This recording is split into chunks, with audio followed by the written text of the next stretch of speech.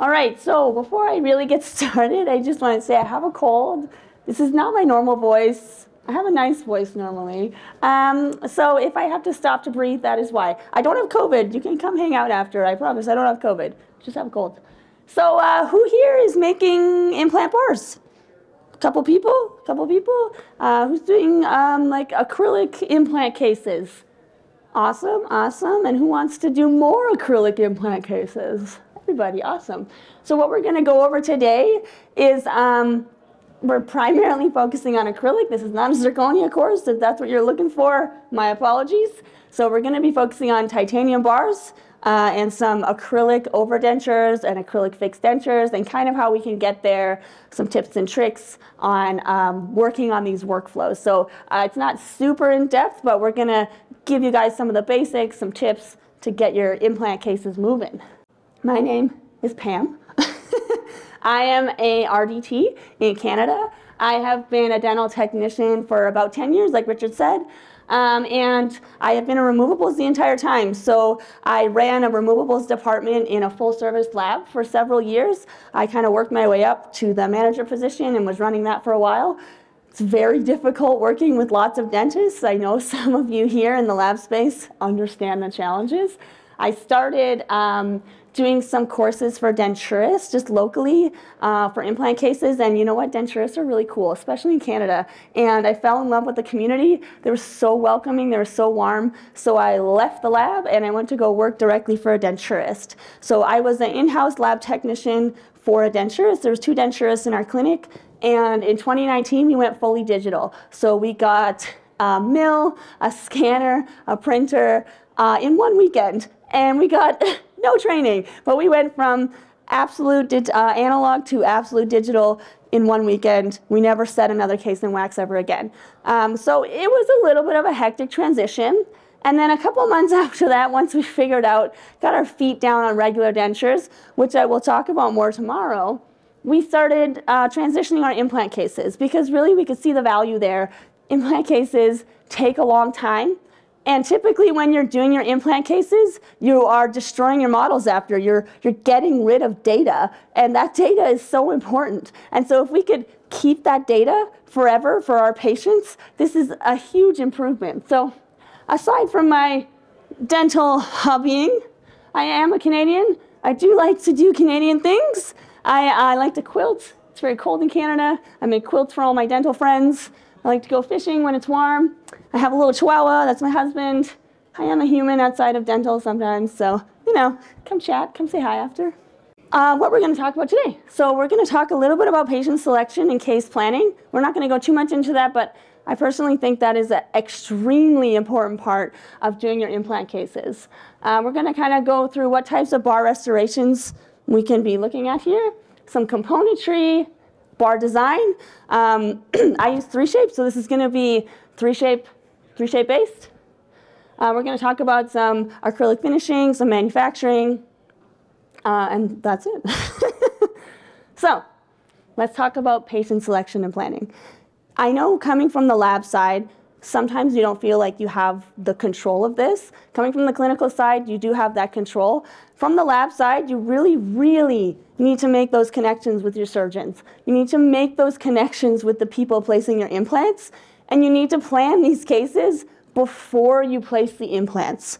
These cases should be prosthetically driven, and understanding what you need to make a nice prosthetic is going to help you working with your surgeons a little bit better. So some of the things that you need to be aware of, and we'll dive into this a little bit more, sorry, is restorative space, smile lines, lip support, bone quality, and patient hygiene and compliance.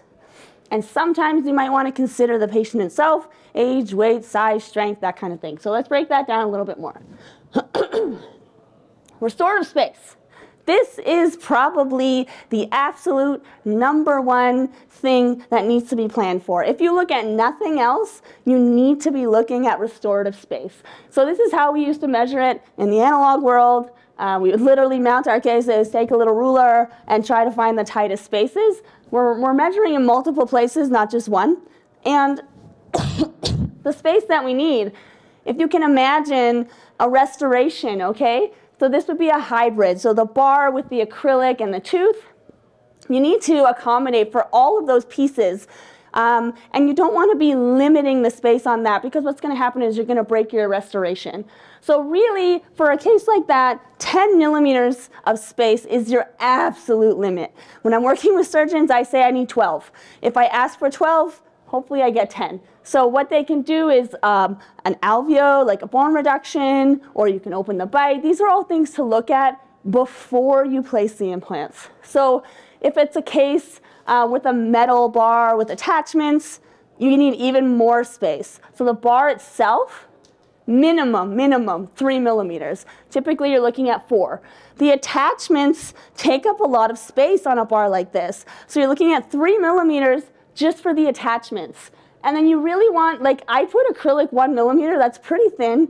You do want a nice hardy amount of acrylic. And let's say for a case like this, you actually do a metal, like a secondary metal shell. You need even more space for that. I love these cases. They're beautiful restorations. I've maybe had 3 in my career where I had enough space to make them. It's not something that's attainable unless you're doing an alveo or you're really working with your surgeon to plan these cases. So this is how I typically would measure now digitally. This is in 3 shape. And I can also do this before the implants are placed. As long as I have 2 models that are articulated together, I can do a 2D cross-section. And sometimes they already have natural teeth, so I'll actually cut those natural teeth off, and I'll kind of measure the distance. And this case was a real case that I made, and we only had about 6 millimeters of space. And typically in those cases, I would say no. I would say you need to now go to something zirconia, or maybe a removable bar, or a bar with locators, just because the space is really tight. This one we did end up working out. We had some interesting solutions, but normally I would say no to a case like this for an acrylic overdenture, a fixed denture. That's just not enough space. Next on the list, facial considerations. Number 1 is your lip support. If you look at the profile of someone's face, if they've been a dentulous for a very long time, it's going to be sunken in. They don't have any bone there. They have no support. Sometimes, like, facial features will change with that also. So you need to kind of look at your patient and decide, do I need lip support? Do I need a flange in here to push that lip out? Sometimes you don't, but a lot of times you do. If you do, you cannot do a fixed denture, because a fixed denture cannot have a flange. And I'll talk about that in a minute. So this is very important. I have seen patients that have a flange with a fixed denture, and it's very infected. They can't clean it properly. It's just not a good restoration, and we end up switching them to a removable denture. And going from a fixed to a removable is not fun for the patient. So you need to be deciding these things before you're making your appliance. And then also, high smile line. If you're doing a fixed denture, you're going to see that line in their mouth where the acrylic and their natural teeth meet. If they have a really high smile line and they smile and you can see that, that's not aesthetically pleasing. So in a case like this, if I had a patient and they had a smile like this, I would not do a fixed denture. Unless I could do an alveo and I would still have enough bone and we approached it that way, then maybe, if that's something that they really, really are looking for.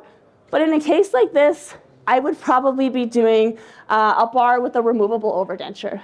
Next is bone quality. So for the bone quality, this is not really on us on the lab side or even on the denturist side. This is definitely for the surgeon. But there are some questions that you can be asking, that you can be aware of, that you can be knowledgeable of, that even you can see from the models. You don't necessarily need a CBCT scan, but even just looking at the models, you're able to ask some questions. Do they have a super pointy upper ridge? Is it going to be difficult to make something that sits nice? Do they have a super low smile line? Do we need to chop some of that bone off? Is the bone tapered? Do they have enough space for implants in general? These aren't necessarily questions that you need to be asking the lab, but you could be asking your surgeon and be part of that planning just to make sure that you're making the best restoration for your patient. If your patient has lost all of their teeth because they're not good at brushing their teeth and their gums are bleeding all the time and they don't have any more teeth, maybe they shouldn't be getting a fixed denture. If they're smoking 2 packs a day, dentures are very porous material, so maybe they shouldn't be getting something that's porous, that's fixed in their mouth permanently. This needs to be a big consideration. Again, this isn't really on us. This is more on the surgeon, or if you're on the clinical side, this is something that you can be talking with your patients with. This is very important because your implants are going to fail. And if your implant fails, the patient's going to come back and blame you. They're going to go on Google and they're going to write you a bad review like, hey, I got a denture and it sucks. But really, they just don't brush their teeth enough. And then lastly, patient size, weight, jaw strength. Not all patients can get, say, implants on both arches. When you get implants, if you lose all of your teeth and you have 5 implants, you have no proprioception. What that means is you cannot feel what you're biting. You can't tell how hard you're biting. So like this guy, this is a TikTok guy, this is a little extreme. But if your patients come in and they have these huge muscles here and they're young and they're strong, they're not gonna know how hard they're biting. And so doing like a fixed case on top of a fixed case where there's no movement, your teeth are going to be smashing together, your implants are going to take a lot of wear. This needs to be considered. If you have a 95-year-old granny that can hardly open her mouth when she talks, it's probably fine. She's probably not going to bite down that hard. But you need to be, again, working with your surgeons, working with your doctors, kind of educating on what you want to look for in your restorations. Because what's going to happen? This is going to break, the doctor's going to call you, it's the lab's fault, you made it bad, you suck. When really, the patient looks like this and probably shouldn't have 2 fixed arches. Last thing that I like to go over with my surgeons is, and even clinically for the dentures, managing your patient's expectations. You cannot tell a patient, I will for sure get you that fixed denture in the planning stage, because you don't know their bone quality, you don't know kind of, if they are a good candidate for the amount of implants that you need, what their hygiene is like necessarily. You really need to manage these expectations. We would typically approach this as, I'm going to try to get you a fixed denture. However, you may need a removable denture with a bar. You may need a removable denture with no implants. We're going to be looking at all of the options here, and we're going to decide as a team how we can move forward with this.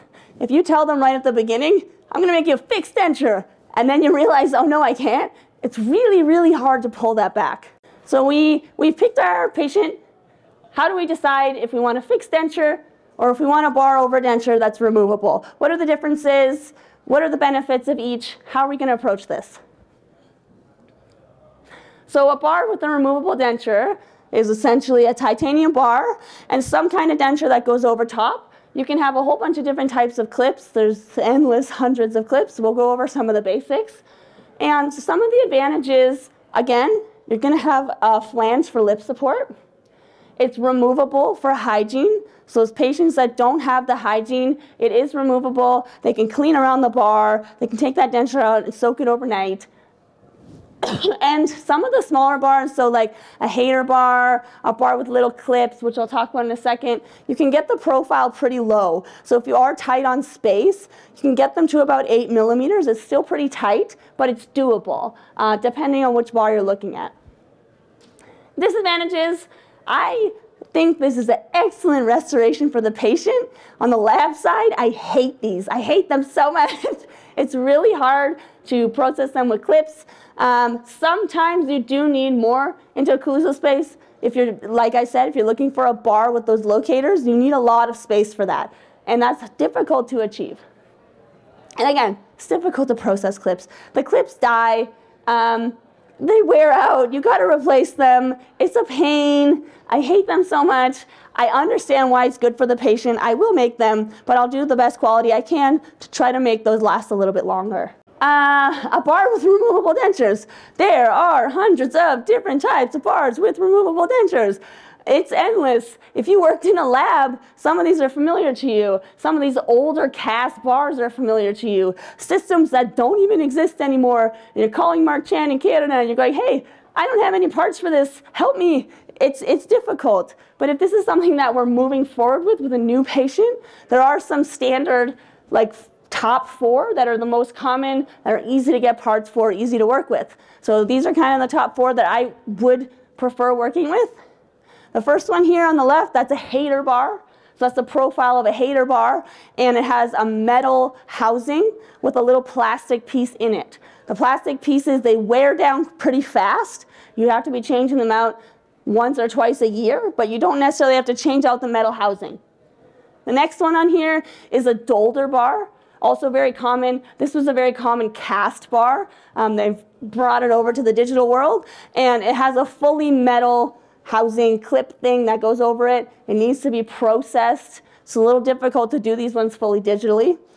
The third one here, that's an Ackerman bar, an Ackerman clip on a round bar. These are my favorite. I really like the way these process in. I like that here, if you can imagine, if it starts to get loose, you can grab those ends and tighten them down a little bit so you can get a little more retention without having to replace the clips as often.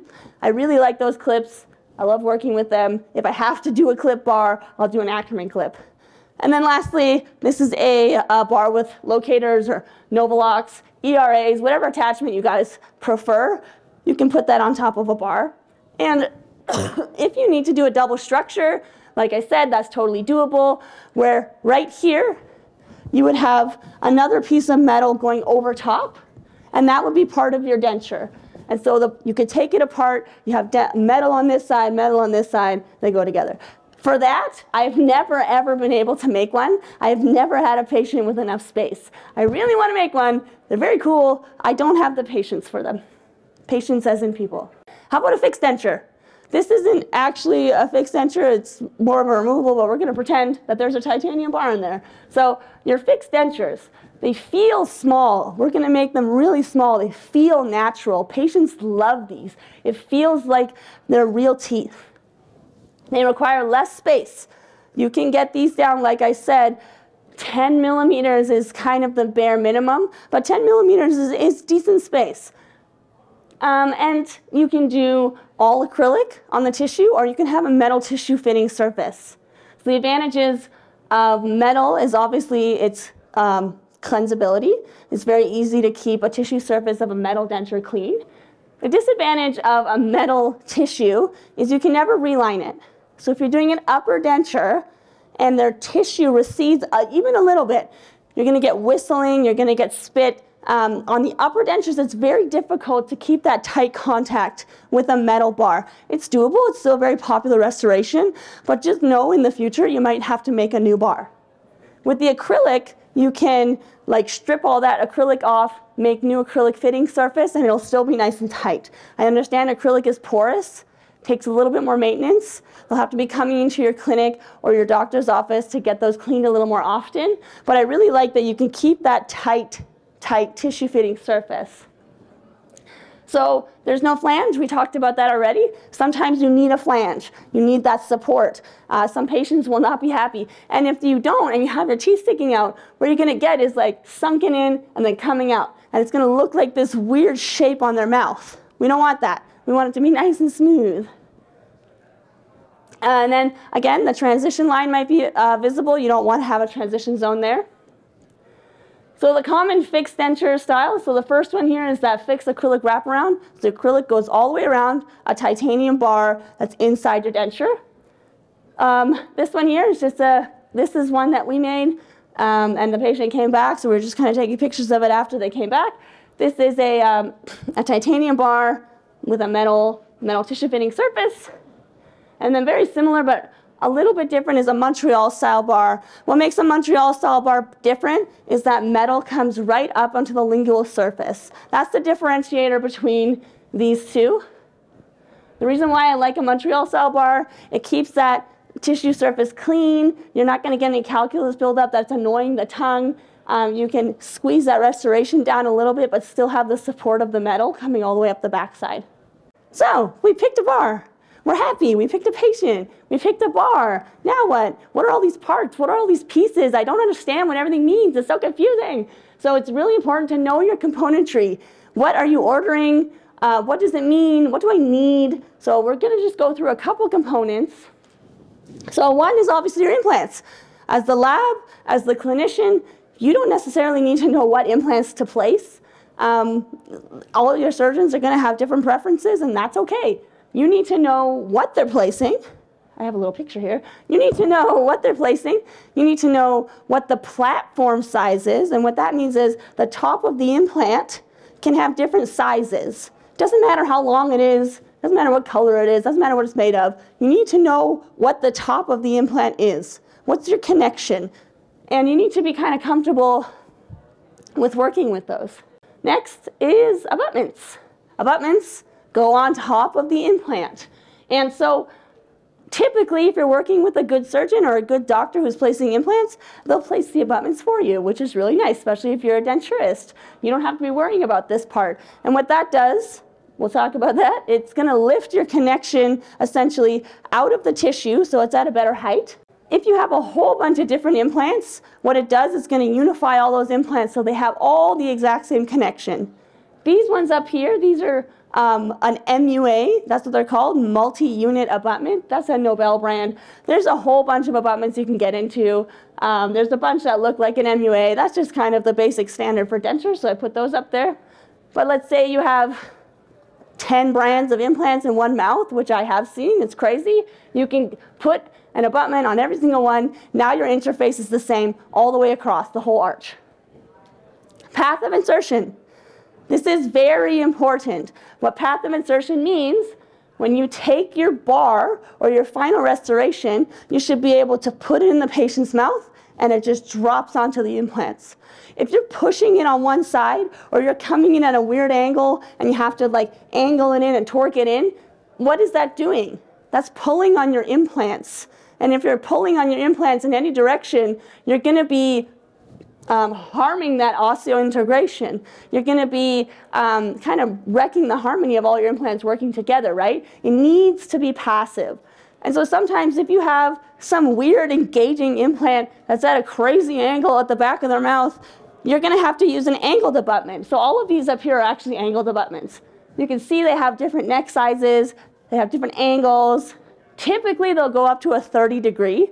So you can change the angulation of that up to 30 degrees. Again, this isn't necessarily something that you will be dealing with, but you, I guarantee, will have a surgeon call you and say, hey, I don't know which abutments to buy. And if you don't know what an abutment is, it can be a little bit confusing.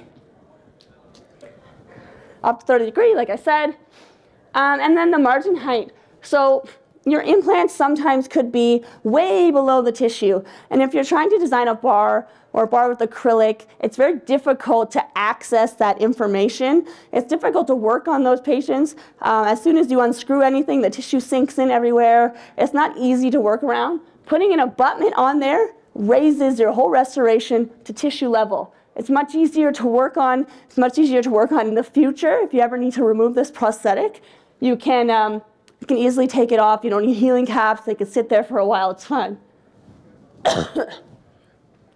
And like I said, it's very difficult to get a passive fit on multiple implants if they are engaging.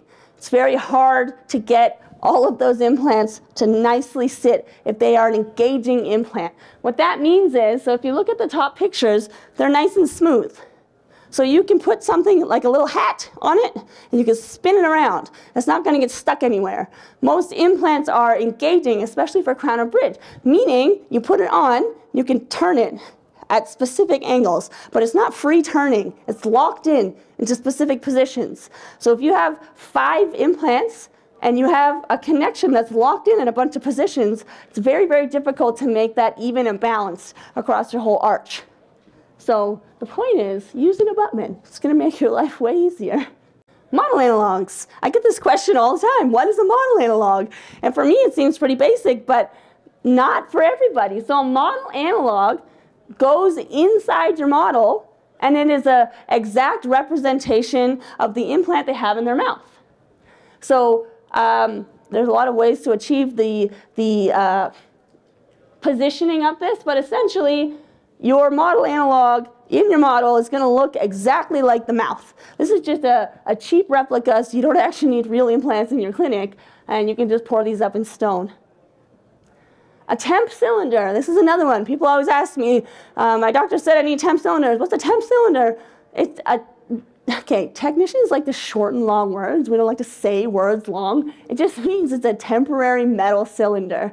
And so you can use these for a bunch of things. We like to use them for verification jigs, and I'll talk about what that is in a minute.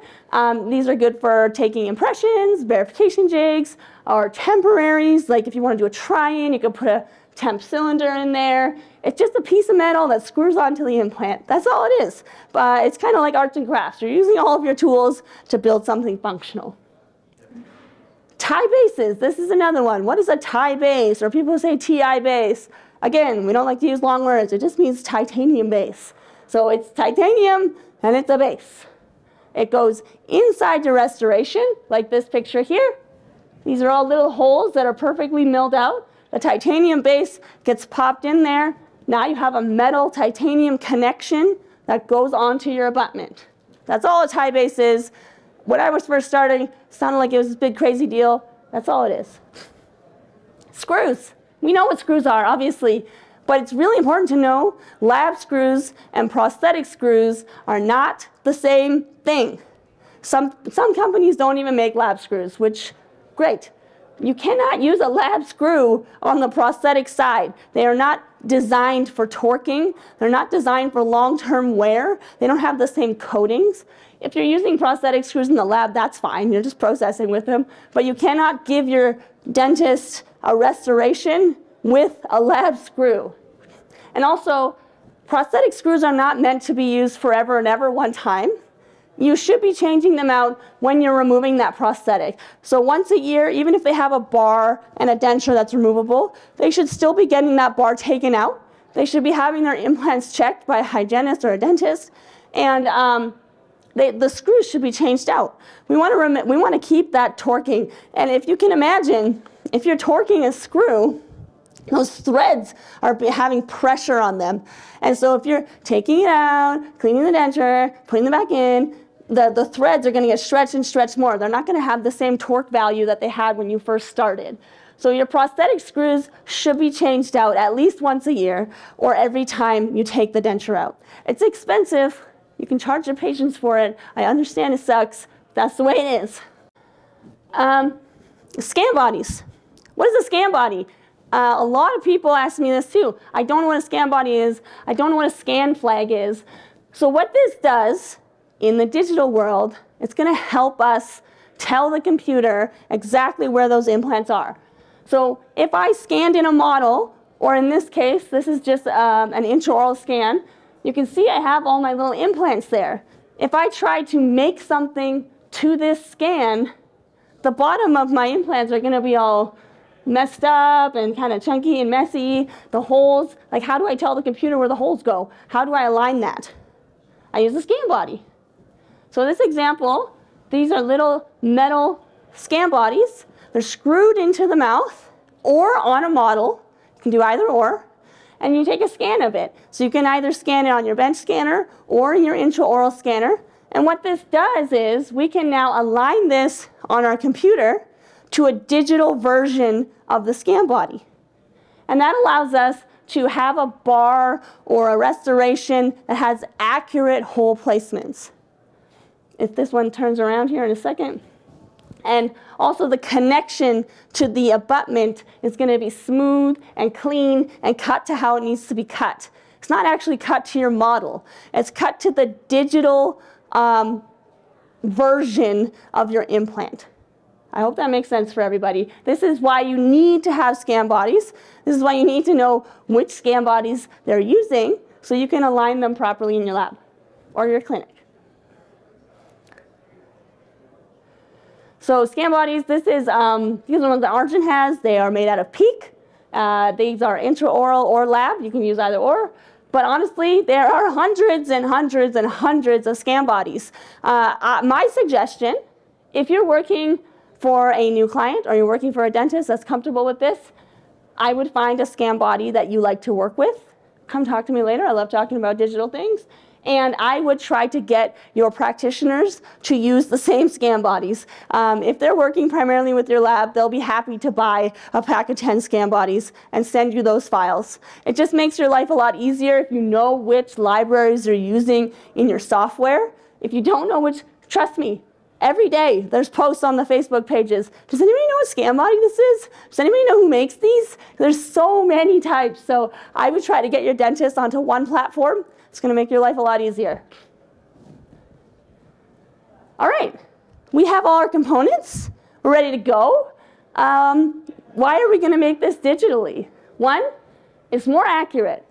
So we're using our design software, we're using extra scans, we're bringing in extra information. It's going to be a much more accurate end result compared to analog, where we're setting teeth in wax and we're guessing where things are. It's just not the same. And we can do 3D printed or milled temporaries, which we couldn't really do in the past. They can be reproduced. You can change the bite, the freeway, all of that before you make your final restoration. So we can use digital kind of as a stepping stone. Instead of making 2 final restorations or making 1 and then adjusting the occlusion 100 times, we can make a temporary. And then, of course, there's less chair time for you and the patient. There's no chairside conversions, which I can talk about another time. But there's a lot of ways we can use digital to harness more information and less time, essentially, but still having a really, really good end product. Like I said, more accuracy. So your final denture, you can actually mill them. I wouldn't print them at this point. We'll talk about that in a minute. But you can mill your final fixed denture. It's going to be a lot more accurate. You're not going to have any shrinking or warpage from cooking your acrylic. It's going to, like, you're milling it out of a puck. It's stationary. It's not moving. You have a beautiful final product. Fits right over your bar. Everything fits how it's supposed to. There's no adjusting. And then again, more accurate access holes for your prosthetic screws. For those of you here that have already made an implant denture, how many times have you drilled a hole through and it's in the wrong spot, and now you got this big gaping hole and you got to like pick another tooth or fill it with some acrylic? It's painful. It's terrible. I've done it. It's horrible. Let the mill cut it for you. This makes your life way easier. Let's design a denture. This is exciting. So, data acquisition. We need data. So, obviously, you're going to need an impression. This is a traditional splinted impression. On the lab side, we're not technically making too much. This is more prosthetically driven. However, now that we have intraoral scanners, I would prefer to do it this way.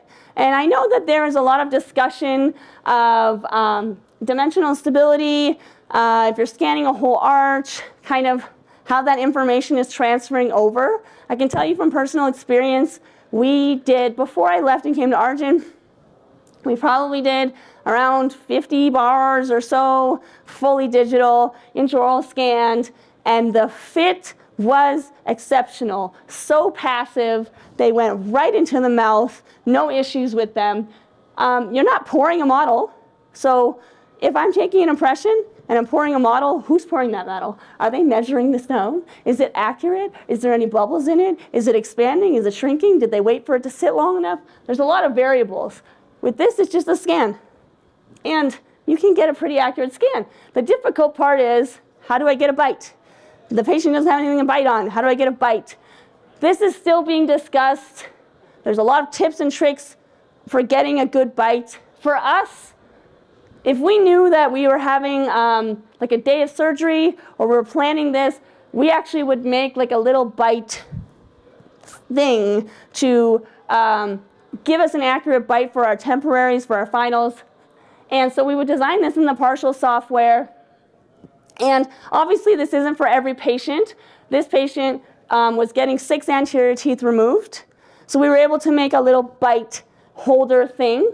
And on the day of surgery, this patient, we scanned them, the surgeon scanned them, they took the bite with our little bite thing that we made, and we were able to make them a very accurate temporary denture the same day. So there are some innovative ways to get a bite. This won't work for everybody, obviously, but there's coming up with more and more ideas.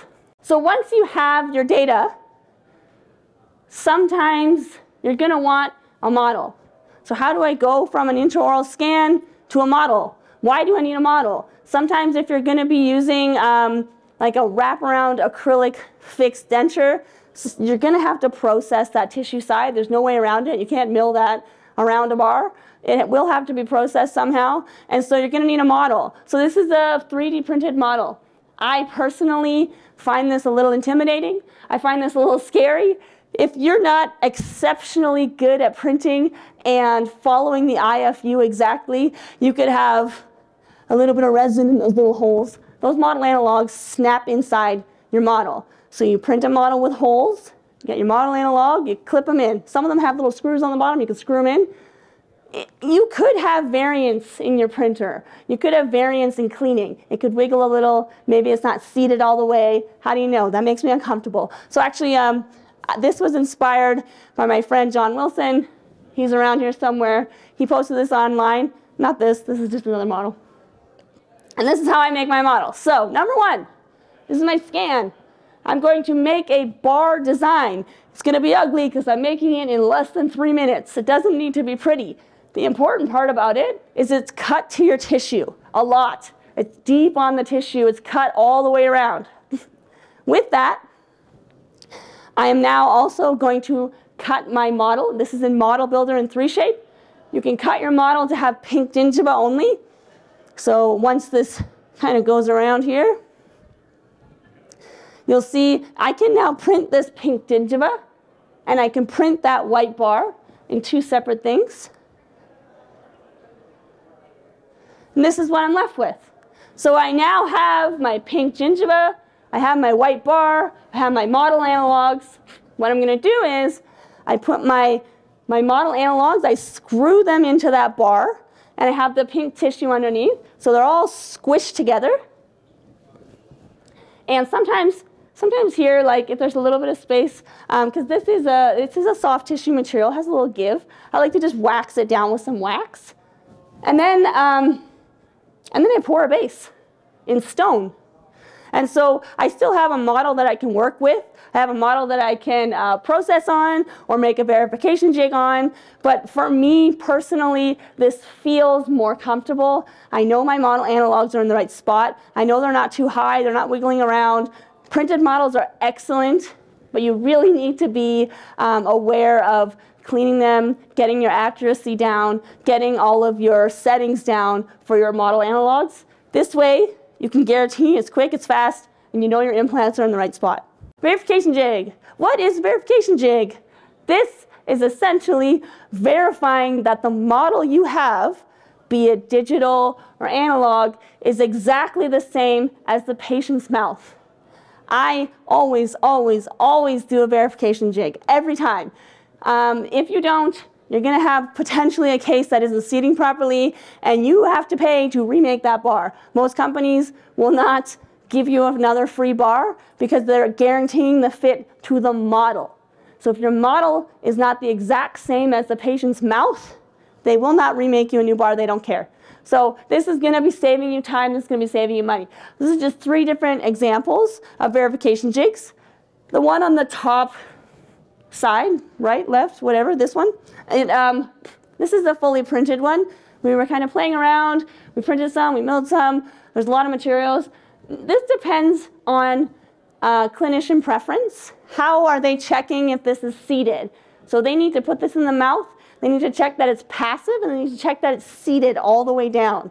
So if they're doing it by feel, which some clinicians do, I would not do a 3D printed one. I would do something like this. This is just a traditional analog verification jig. It has temp cylinders or tie bases that connect to the implant. That gives you that, you can feel it in the mouth as you're screwing it in. What you do is you screw it on one side, and then if there's any rocking, it's obviously not passive. If you're screwing it on one side and nothing's moving, you know it's passive. If they're doing a radiograph, you can actually print radio-opaque, or I believe you can mill radio-opaque materials. So they can put it in the mouth, they can do an x-ray, and they can make sure it's seated. In that case, you don't necessarily need a metal connection. And then this version here is just split up, and there's numbers on it so that your clinician can bond it in the mouth. A lot of people, this is a little bit more of an older method. The reason why we started doing this is because these analog versions, sometimes when you make them in the lab, they'll shrink a little bit or they'll warp a little bit. So you can slice them, the dentist will put them into the mouth, and they will connect them themselves with the intraoral material, and then you'll have a solid bridged unit. Take that out of the mouth, you know it's passive now, put it on your model, make sure it's passive. It's very, very important to do a verification jig. And if you're not printing a model, you can still do a verification jig. Essentially, your digital verification jig is telling you that is what our digital scan has, that is what our digital information has. If that matches the mouth, you're golden. Tooth setup. Nobody talks about tooth setup. And if you don't come from the removables world, this can be intimidating. So it's really, really important to understand your tooth setup for these full arch cases. So what is the opposing arch restoration?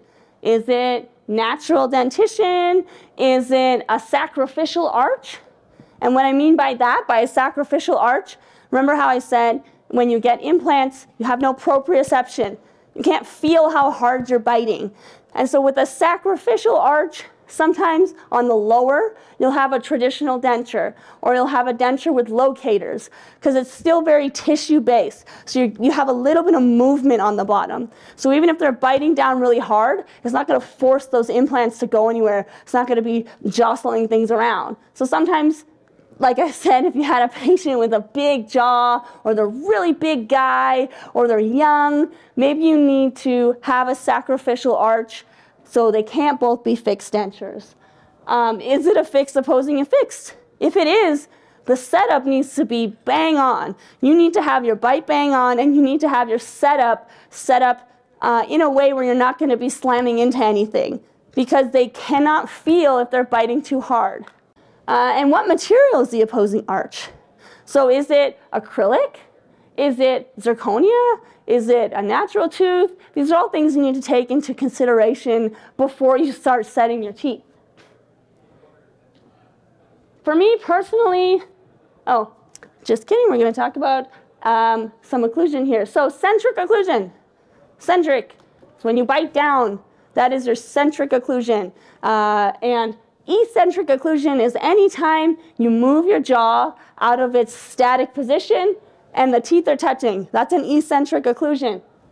A balanced occlusion, which those of you who are in dentures, you know, anytime you're in eccentric position, anytime your mouth moves around, your teeth are touching and contacting in ways that do not disrupt your dentures.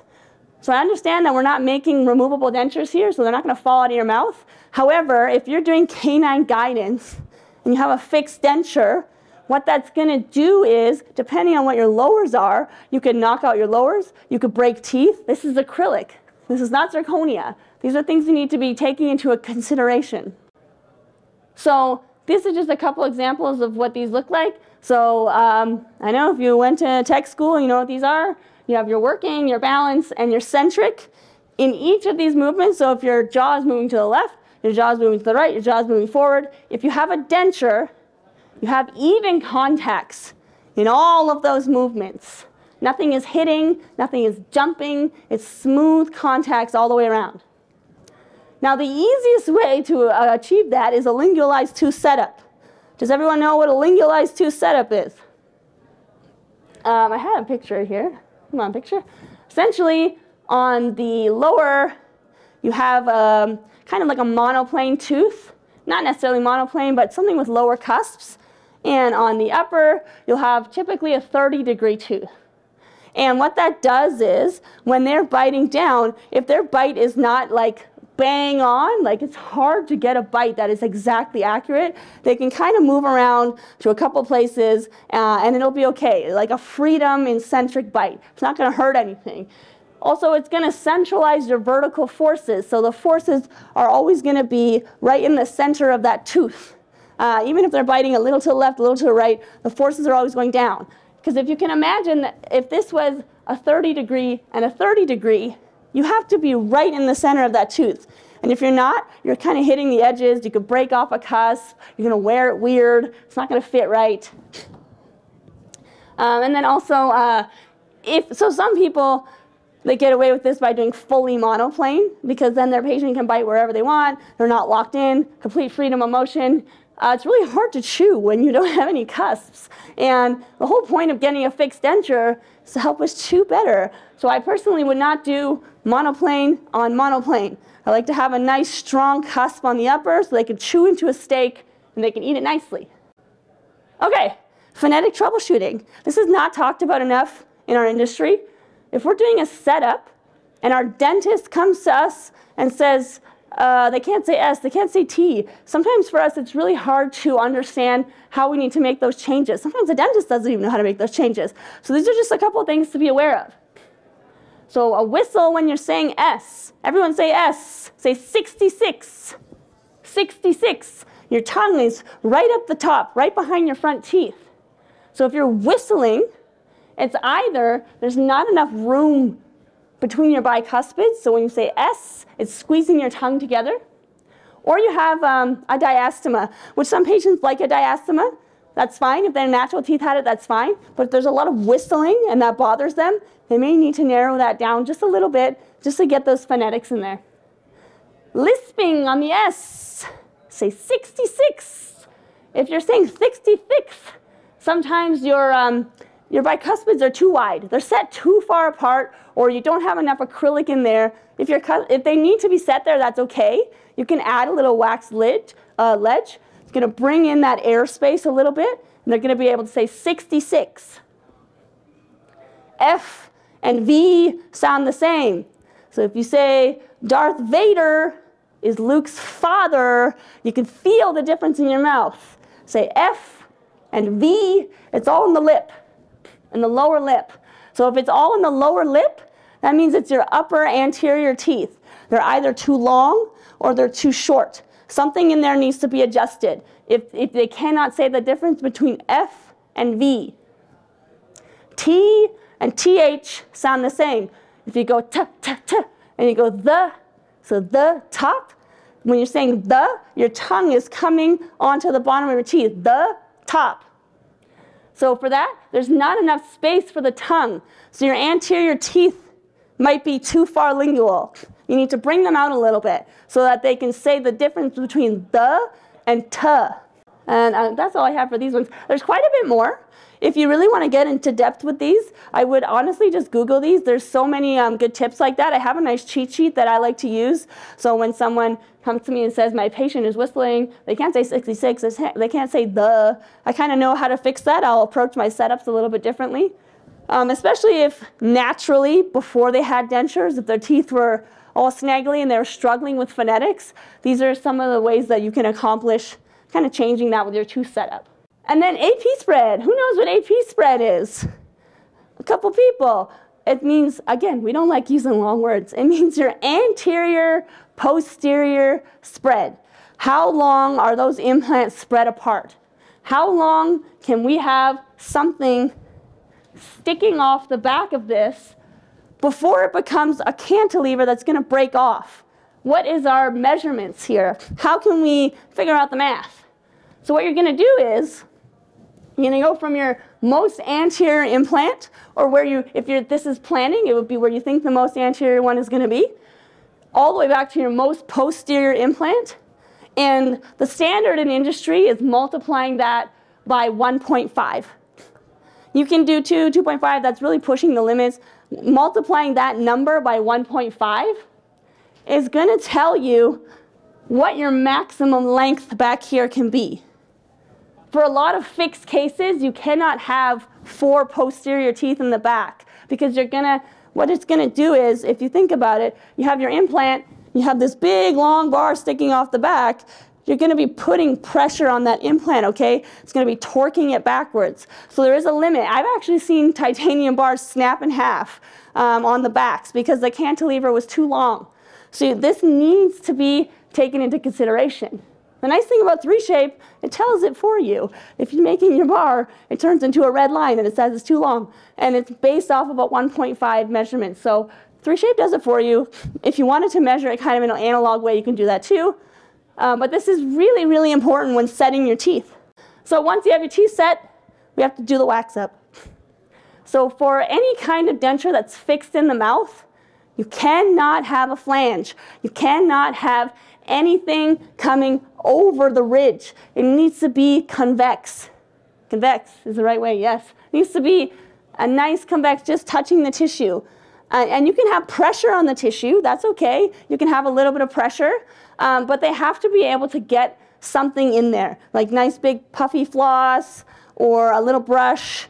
So your wax-ups need to be nice and rounded if it's a fixed denture.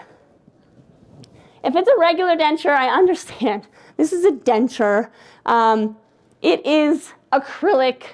It's hard to make these look beautiful. You can use some staining glaze afterwards, but personally with these fixed dentures, they typically don't tend to last. I find they rub off after a while. Really characterizing the shape of your wax up, understanding how the light is reflecting off of these shapes. So if it's all smooth and round, it's going to look like a smooth blob of wax. If you have your nice characterizing, you have your festoons, you have a little bit of lines in there, you don't necessarily need to characterize with colors. You can characterize with the shape of your wax up. Also, again, with your wax up, consider your minimum thicknesses. If this is going to break, it's going to break because 1, your cantilever is too long, 2, your wax up is too thin. So if you didn't plan for this, you didn't make enough space, it's going to break. So we have designed our case. We set the teeth, we did a lingualized occlusion, we made our wax up really nice, and now we're going to print a prototype. So in 3Shape, once you've done your digital denture wax up, you can take that wax up and punch holes into it. This is how you would achieve that. You would select where all of your implants are, and you would set this up as a wax-up bridge. And what that's going to do, I think I have a little video here. It runs you through the software. It's like 5 easy buttons, and at the end of it, you have your denture setup that you've designed in your denture software. It has nice little holes in it. It's all one piece. It has your fixture levels right to your abutments. And you can try that in the patient's mouth. So this isn't a try-in with a flange and all of that. This try-in looks exactly like your final product. It is extremely important to have a try-in that is where your final product is going to be. With these fixed cases, we typically do 1 to 2, sometimes 3 try-ins. The reason why is you're designing a bar to fit in that try-in. If you only have 8 millimeters of space, it's really tight, or you're trying to do a metal bar on the tissue, you need to know exactly where those teeth are. So if you send for try-in and it comes back and they're telling you, can you move the plane this way? Can you rotate the teeth? I want this tooth that way, go to finish. I would be calling them and I would be telling them I need another try-in. I cannot design a bar if I don't know where my teeth are going to be. So it's really, really important to get your try-ins bang on before you go to make your bar. We don't want to make extra bars, okay? It's a lot of money. So let's design the bar. We love our try-in. This looks great. In 3Shape in 2022, in the newest software, it's a lot easier to design your own bar shapes. I have designed several. I have a Montreal bar, I have a Paris bar, I have a couple different designs. If that's something that you guys want, let me know. I can email you the libraries. I'm totally open to sharing. This is one that I made recently. So if you can imagine, this is going to be a Montreal bar. Remember how I said the metal is going to come up on the lingual side? And it has a nice little finishing ledge here. So the acrylic's going to just butt up with that on that side, same with on the lingual side. And we can add attachments, so we can add some fixtures to it. In 3Shape, you can also tell it. So here, all these little handles are different colors. You can tell it where you want your handles, how you want to use it. What I mean by handles is in 3Shape, you have all these little buttons and things that you can pull and change. So I told it that I want my handles at these specific places, because those are the things that I like to change and modify. And so you can see here, this is kind of what it looks like in the 3Shape software. I'm just adjusting this, moving this around, getting the shape that I want for a Montreal style bar.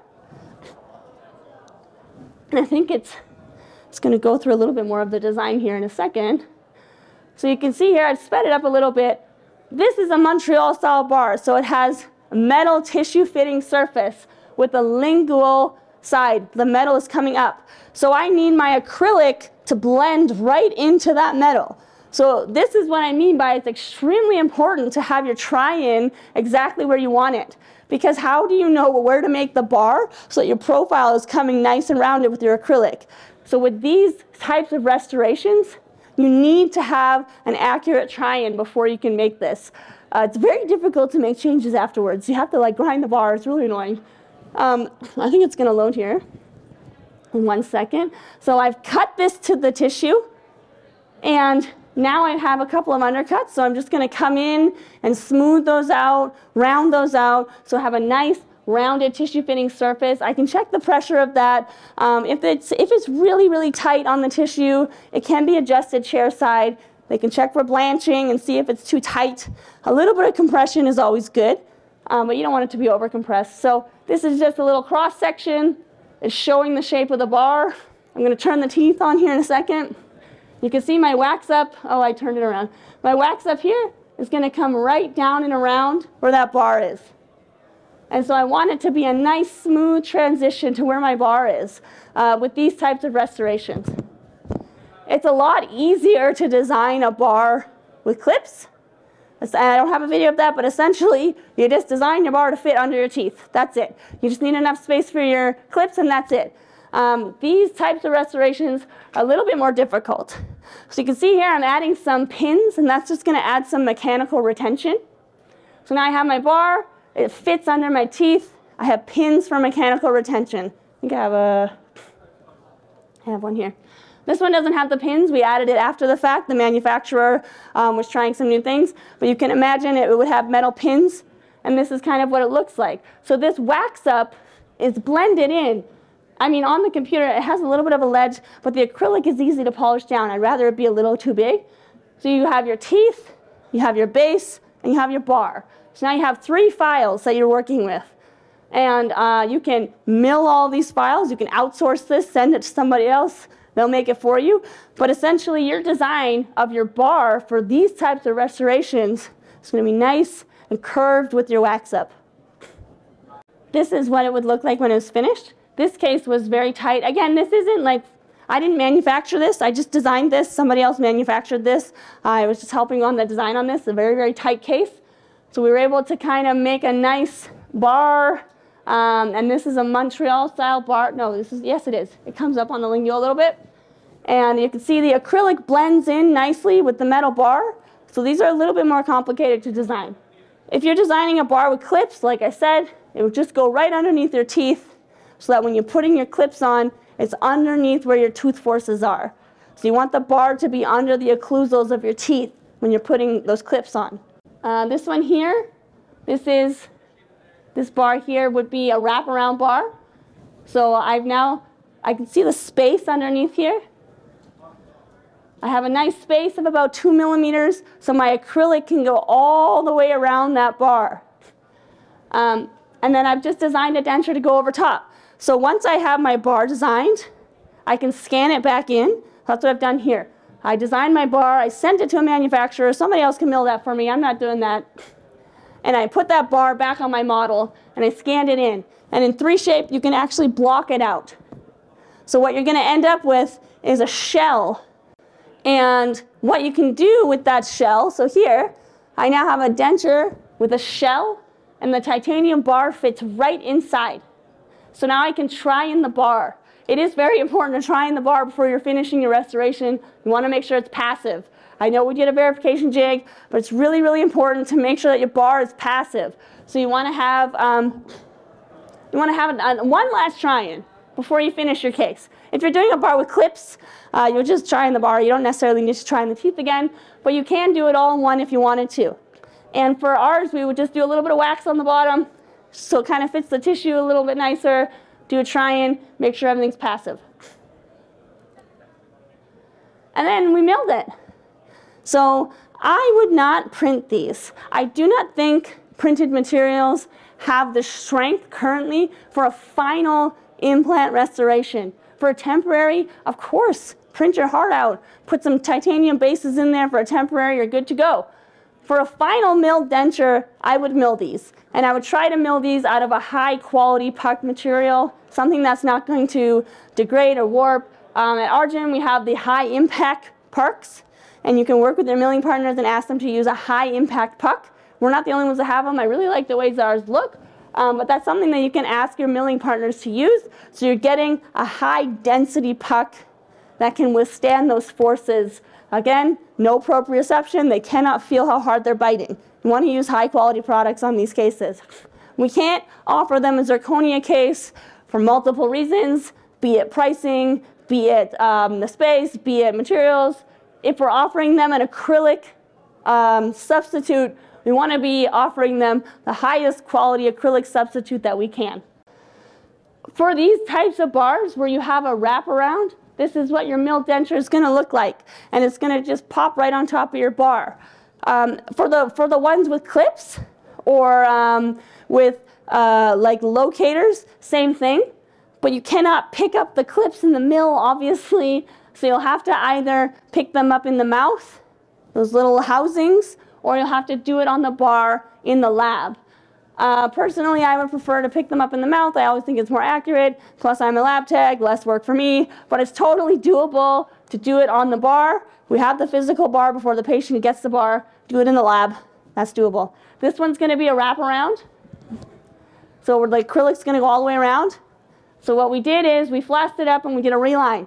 And we like to do heat cure relines. Again, we're doing the best product quality that we can. So we just flashed it up like a regular reline. We like to use IvoCap, use whatever you want. And you can see here we have a nice tissue fitting surface. And we can reline that. We can add to that. It's easy to adjust. I wouldn't always do acrylic. It's not for every patient. But most of the time, we're doing an acrylic wraparound bar. And then you're going to insert it. This is a real patient. This is a case that we did last year. 2 acrylic fixed dentures. I don't have her before pictures, but it was rough.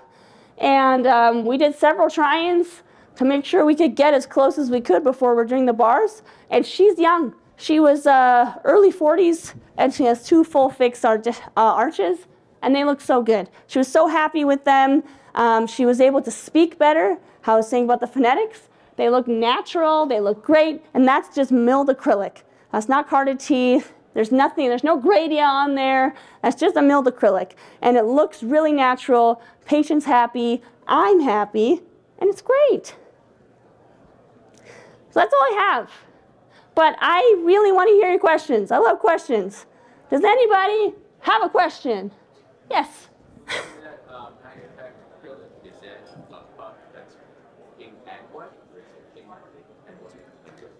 Good question. So he's just asking, when I milled this, if it was like a pink and white puck, like the Ivotion, I'm assuming, or if it was a pink and then a white and then I bonded it.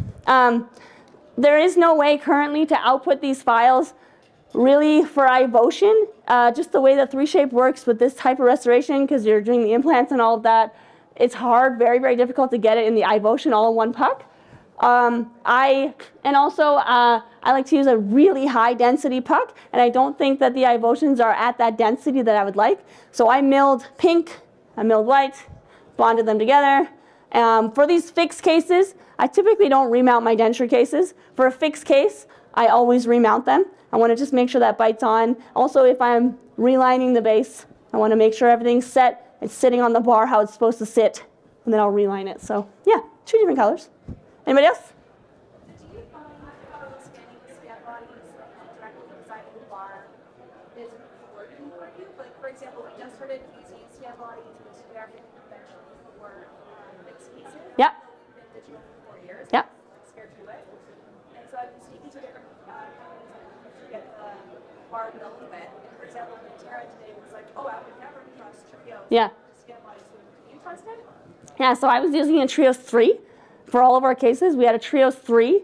I can't speak really to any other intraoral scanners at the moment. I haven't played with them. Obviously, a 4 or 5 is going to be better than a 3 even. And that's kind of what I was talking about, interdimensional stability. One of our surgeons that we worked with had a prime scan. That's all he used. When I got my cases back, I'll just go back to this slide here real quick. When I would get my cases from this surgeon, I would just have a scan with just the scan bodies. There's no other scans, just one scan, just a standard scan body scan. Geez, that was pretty long ago. And like I said, we've done over 50 cases, and we had excellent success. Part of that is the verification jig. So we always do a verification jig. Yeah, that slide's far away. We always do a verification jig. But we were finding with the digital, we never had to take a new scan. Our verification jigs were bang on. I thought the exact same thing, and I was very skeptical. But doing the verification jig, trying in those bars, that's your guarantee. try a couple. If it's failing, if it's not working, then obviously there's something not going right there. We just tried it and we said if it's not going to work, we'll do it analog, that's fine. Yeah, our verification jigs were always bang on, so that's kind of how we knew that it was working, and it was working all right. And you don't have to capture quite as much tissue if you're doing like a fixed case. You really only need the ridge. So if you're really just focusing your scan on one area and you're not trying to get all the flanges and all of that and get everything, it's a lot easier to scan those cases in. Anybody else? No? All right. Yes? I prefer a lingualized occlusion. I prefer a lingualized occlusion because, like I was saying, it gives you a little bit more freedom in centric. And like I was saying, they don't have any proprioception, so they can't feel if they're not biting right. So it just gives them a little bit more freedom. I think aesthetically it looks really nice too. I like the look of a lingualized occlusion. For all my fixed cases, I'll do a lingualized occlusion for sure. Yes? Keeping fixed implant bridge without any metal still has same restraint? Yeah, no. So what he's asking is if you're making a fixed restoration and there's no titanium bar, what's the strength like? The titanium bar is really splinting all of your implants together with a solid piece of metal. I know there are people that do all acrylic. If you're doing all acrylic, you absolutely need to have a titanium base in there, at least at the bare minimum, so that your interface has a metal connection so you can torque it down. I just don't think you're going to get the same strength out of that with a titanium bar splinting all of your implants together. Acrylic can fracture. You can get little micro fractures. If their bite's really hard on one side, it's going to wear that acrylic down on one side. It's never going to wear the titanium. The titanium is going to constantly splint those implants together. Your acrylic might break around it, but it's not going to affect your implants. Yes? Quick question. So when you did the try-in up to the implant, Yeah. after verification for perfect aesthetics review, Yeah. designed your bar. Yeah. Do you have to do another scan in order to merge your setup to the bar? Okay, good question. So he's asking, once I've designed my bar, so I have my try-in design, I have my bar design, do I need to scan my bar again on the model? So there's ways to approach this. Depends on who's manufacturing your bar. That's my answer. If it's a really good manufacturer, you can just take that digital design. You don't need to scan your bar, and you can merge them. But some manufacturers, the bar isn't exactly like your design, so you'll be adjusting a little bit to fit it on if you're using your digital file as opposed to scanning it. I like to scan it. Yeah, I think it fits a little better. It's easy, but you don't have to redesign. So if you have your try-in and you need a new model, you can actually just swap out those models. So if you ever need help with that, give me a call. I'll help you. Next question. It's gone. So your temp cylinders, Yeah. Argen sell plastic ones, because I know Nobel stopped doing that, and it's a pain in the ass what you're trying to do is sit down. Yes. That is an excellent question. I don't know. I will get back to you on that. She's just asking if we have plastic temp cylinders. I'm not sure. Yeah. Yeah, a tie base for like a verification jig. Yeah, exactly. It's a little pricey. Yeah, the metal temp cylinders, there's also libraries in 3Shape for a metal temp cylinder. It'll cut the hole out for your metal ones, and you can use that also. But I'll check on the plastic ones for sure. Anybody else? Yeah. That's okay. Anybody else have a question? No? Okay, I am going to be here. I love talking about dentures. Tomorrow I'm doing no implants, just a denture workflow, kind of clinically. What are the clinical workflows for that, how you can work with them. So please come talk to me. I love talking about dentures. I'll talk about implants all night long. Please come see me. I'll be in the room here, and I'll be around. Everyone's around. So thank you guys so much. Thank you.